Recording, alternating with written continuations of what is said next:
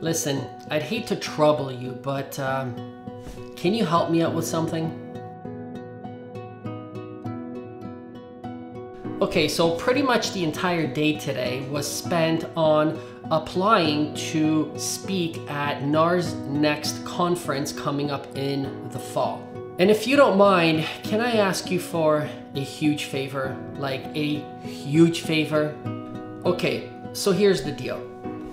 I would love to speak at NAR's next conference about video marketing and creating that local celebrity status, the authority, the digital mayor status, everything that I pretty much teach.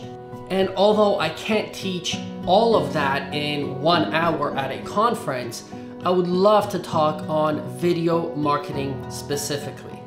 And here's the deal. If you have attended any of my training sessions at any of the brokerages I spoke at or any of the conferences I've been at, can you do me a favor? Below this video in the description, I will put a link. And when you click on that, it will bring you to this page right here. I would love to collect as many testimonials as possible. So if you have taken any of my training sessions or have seen me speak anywhere, could you please do this favor for me? I don't know how else to ask, and I hate asking people for favors. I don't know, it's just something about me. I think that's my curse, is I try to be too independent and I never ask for help. I know in order to get somewhere in life, you have to kind of rely on each other to get places. So I'm kind of relying on you for help, if you don't mind, that is. So when you click the link, it will bring you to this page and there will be 3 questions. So before you fill out the questions at the top, just put your name and your email address. It will be such help to me, you have no idea. And just like in your real estate business, it's amazing to collect testimonials for your clients because you want them on your website. So I'm kind of looking for the same help from you.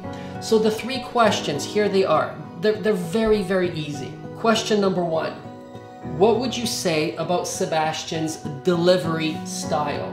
Was he engaging, funny, motivating? So the thing is, when anybody is looking to hire a speaker or to have a speaker into the brokerage, they want that speaker to be motivating, to tell stories, to be funny, but not just that, but to educate the people and leave them wanting to take action at the end. So if I was any of those things for you, would you mind just putting down 1 sentence? I mean, I don't want to take up too much of your time. If you've got 30 seconds for 1 sentence, I would appreciate that. If you want to get into a little bit more detail, great, but hey, listen, not necessary at all. 1 sentence is all I'm looking for.